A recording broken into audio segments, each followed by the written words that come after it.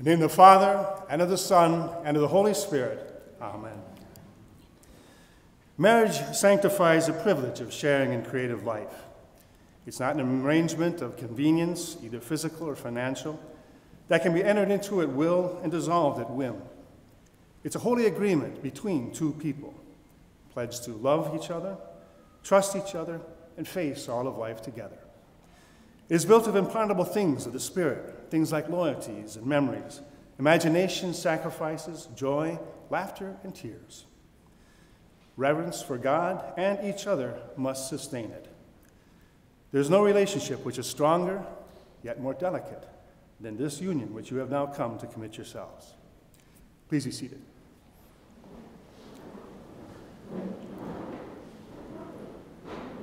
I'd like to request that everyone either turn down or turn off your cell phones for the remainder of the ceremony, please. And thank you.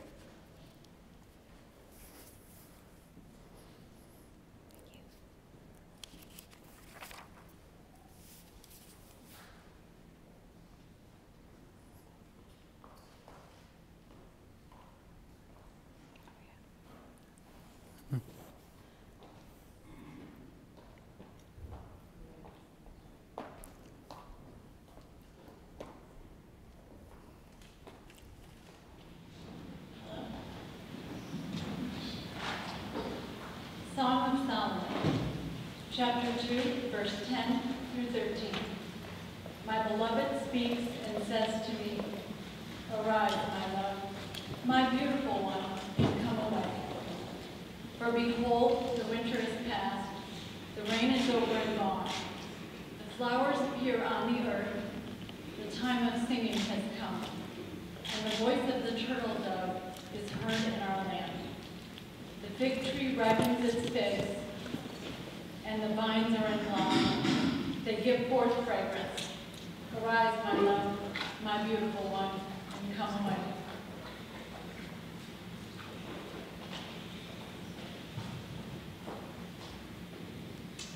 Could we please stand?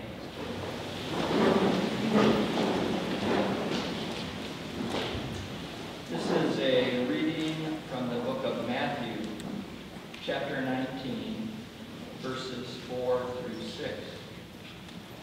Jesus answered, "Have you not read that the one who made them at the beginning made them male and female, and said, 'For this reason, a man shall leave his father and mother and be joined to his wife, and the two shall become one flesh. So they are no longer two, but one flesh. Therefore, what God has joined together, let no one separate.'"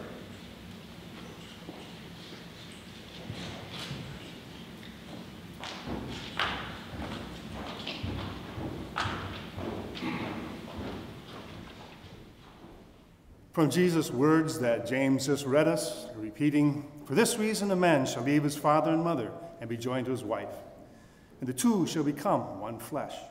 So they're no longer two, but one flesh." Please be seated. Today, those words of Jesus are happening. Mitchell, today you're leaving your father and mother and being united to Samantha, who will be your wife.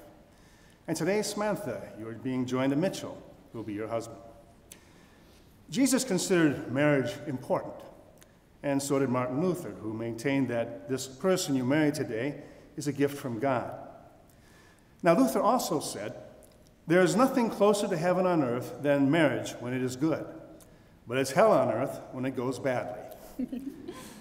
Now, Luther was being honest because there are two things that work against good marriage.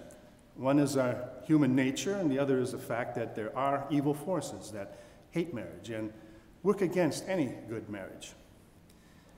In fact, one of the most interesting things about weddings within the church is that there's no place in the ceremony where you'll be asked whether you love each other.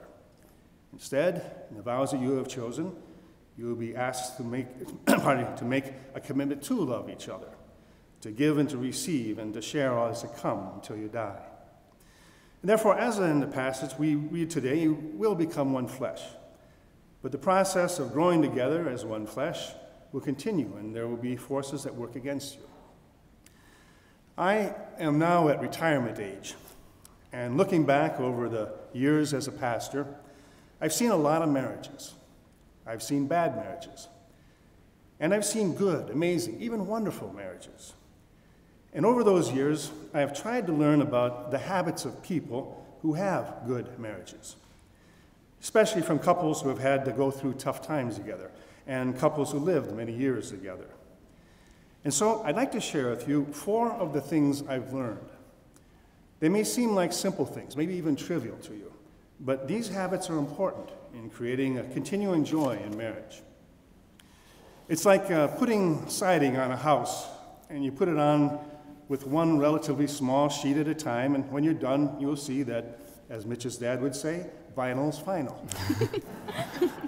Or as Samantha's dad would maybe lay one tile at a time to make a floor into a work of beauty. And so here are 4 things I've learned from those good marriages. First, every day, Mitchell, tell Samantha that you love her. And every day, Samantha, tell Mitchell that you love him.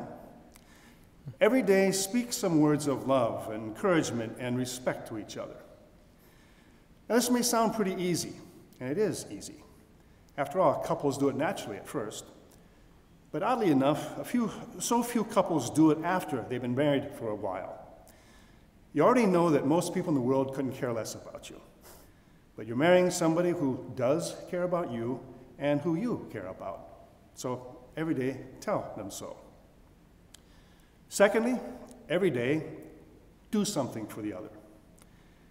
Every day, God shows his love by doing many things for you. He provides daily work and food. He provides you with those you love, his care. There are an infinite number of things you could do for each other, and they don't have to be big things. But I've seen that it's in the accumulation of daily little things that makes for big weddings and big marriages.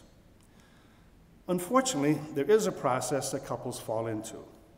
And they fall into it quite honestly. But nevertheless, what happens is they get married, and then once that task is accomplished, they get busy and they focus on their work, their hobbies, their dreams, even their children. And it seems it doesn't take long and they begin to neglect each other. So instead of being the 2 who have become one that Jesus described and you used from the gospel that you chose, they become 2 singles who just happen to live together. On the other hand, when a husband and wife make this person that God has given them more important than any other earthly thing, they have good marriages. And then, interestingly enough, everything else in life seems to fall into place. And so if every day you do something for each other, then every day what you're doing is making this person more important than your busyness, which is, of course, the way God intended it. Third, always be ready to forgive. God's love is constantly making new starts. And in this season of Lent, we're reminded that God resurrected Jesus even after the forces of evil did their worst. And so forgiveness is very much like resurrection in that it makes fresh starts possible. And so in the same way that God forgives you, forgive each other. And this way, each day becomes new without the burdens left over from yesterday. In fact, one characteristic that's almost universal in bad marriages are the long memories about the hurts and mistakes held against each other. We can get to be kind of like shop vacs that are never emptied. We take in and we hold on to all the dirt, the hurts, the mistakes, the sins against us, but never allow ourselves to be emptied out. Billy Graham's wife was once asked what she thought was most important for a good marriage, and she answered, 2 forgivers. Moreover, like most pastors, I do more funerals than weddings. And so I'm often reminded of something that you should already know about, and that is that we really don't live all that long in this life. Mitchell, I remember when you were born, and I'm sure it's true for Samantha as well, that over the years you've grown physically, mentally, spiritually, on up to this important day. And as both your parents can probably tell you, the years have passed quickly, and you will find that after today, your lives will continue to pick up speed. And so it's a shame to fill your life with grudges, hurt feelings, and resentments. And so if every day you're ready to forgive, every day can be a new beginning for this gift you have together. Fourth, every day, pray for each other. Something I've heard people say many times in many different ways is that when I pray, coincidences happen. When I stop praying, coincidences stop happening. And so pray for each other when things are good, and even if you've had a big disagreement. But also at least once a day, pray together. This simple thing may seem hard to do every day, and we're not talking about a complicated prayer, but I have never known in these 40 years as a pastor even one couple who, praying together, did not find their marriage moving toward deeper understanding, growing inner joy, wider courage and confidence, and a finer, fuller love. The Song of Solomon that Deanne read a few moments ago points to the reason for this, and it's clearest in 1 John 4. The key idea is God is love. The idea is that wherever God is, there is love. And wherever there is real love, God is there too. And so it makes sense that if God is the source of all love, then connecting with God's love in prayer can only strengthen your love for each other. Because all around you, for the rest of your lives, in this world, there will always be hate, anxiety, violence, fear, distrust. You hardly need to watch the news to know this. You can see it at work, in neighbors, and others around you. But you have the opportunity, together with God, to create for each other, and if you're so blessed, for your children, a place very different from the world around you. And this will happen if you build God and His kind of love into your marriage. I'd like to leave you with a Bible passage. It's a Bible passage that my dad used in my wedding to Susan. And it's a Bible passage that has become the one I use in all family weddings ever since then. It's a promise to those who center their hope and trust on Jesus. It comes from Matthew chapter 28. It's among Jesus' last words before ascending to the Father. Lo, I am with you always, even to the close of the age. What a wonderful promise from our Savior, that in all things, tough and pleasant, He is there. In the years ahead, there will be good times and bad. There will be dark moments, difficult, sad times, even frustrating, lonely times ahead. But lo, I am with you. There will be happy, joyous, fulfilling times, and again, I am with you. There may be times when each of you will fail the other, perhaps have great self-doubts. Lo, I am with you. When you have successes, experience deep intimacy, times of peace and happiness, lo, I am with you. When the material goods of this world and your health eventually fail you, lo, I am with you. In these years of your youth, if you're blessed with children, as you grow into old age together, when you believe in the words of Jesus Christ, He promises, lo, I am with you always, even to the close of the age. Ask God's richest blessings on you and your life together.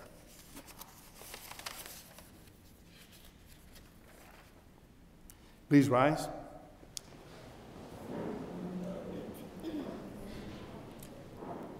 And let us pray. Eternal God, our Heavenly Father, you have created us in love and for love, and made our hearts restless until we respond in love to you and to each other. Bless these two who stand before us now. We are thankful for all of the joy they bring to this occasion, as we are grateful for those who have taught them love and nurtured them in love. May they feel your presence resting upon them as they now make their promises to each other. In Christ's name, amen. Please be seated.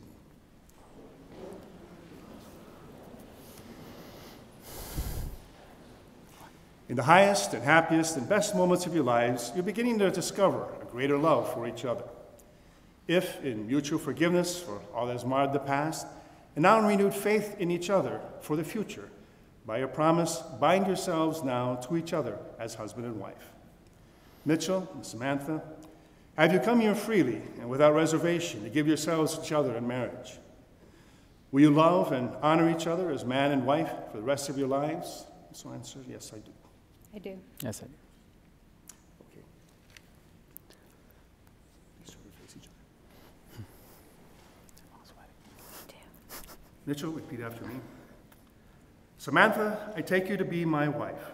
Samantha, I take you to be my wife. from this time forward, From this time forward, to join with you to join with you and to share and to share all that is to come, all that is to come, to give and to receive, to give and to receive, to speak and to listen, to speak and to listen, to inspire and to respond, to inspire and to respond, and in all circumstances and in all circumstances of our life together, of our life together, to be loyal to you to be loyal to you with my whole life with my whole life and with all my being. and with all my being.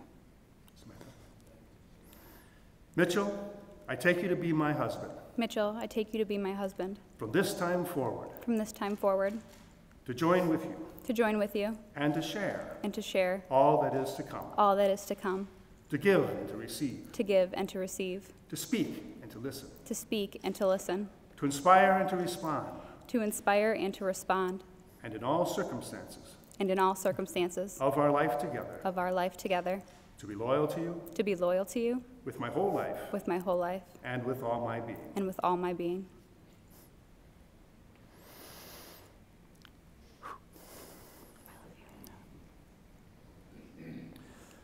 Lord, we ask you to bless these rings which you bless in your name. Grant that those who wear them may always have a deep faith in each other. May they do your will and always live together in peace, goodwill, and love. We ask this through Christ our Lord. Amen.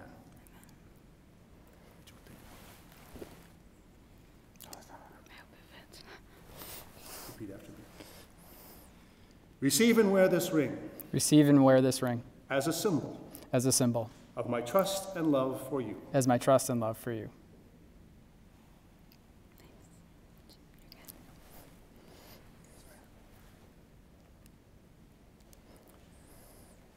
Receive and wear this ring Receive and wear this ring as a symbol as a symbol of my trust and love for you.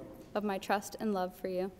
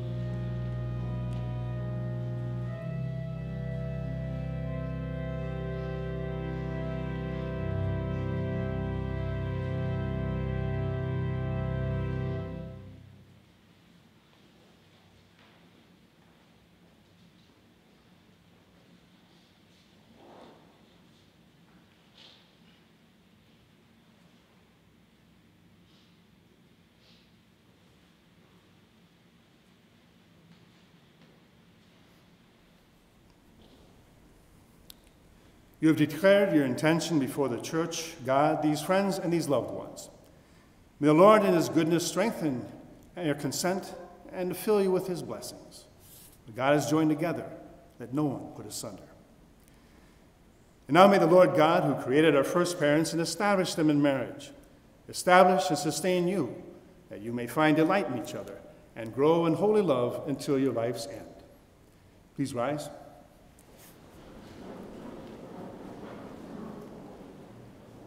And let us pray.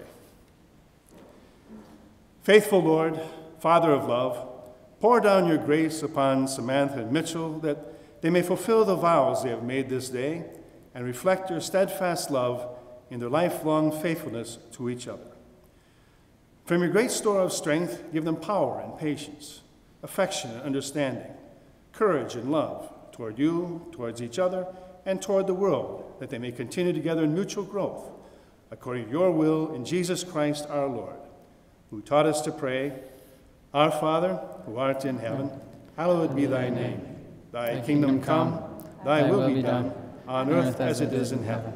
Give us this day our daily bread, and forgive us our trespasses, as we forgive those who trespass against us. And lead us not into temptation, but deliver us from evil. For thine is the kingdom, the power, and the glory, forever and ever. Amen. Go in peace, to love and to serve the Lord. And now I'd like to introduce to you Mitchell and Samantha Stork.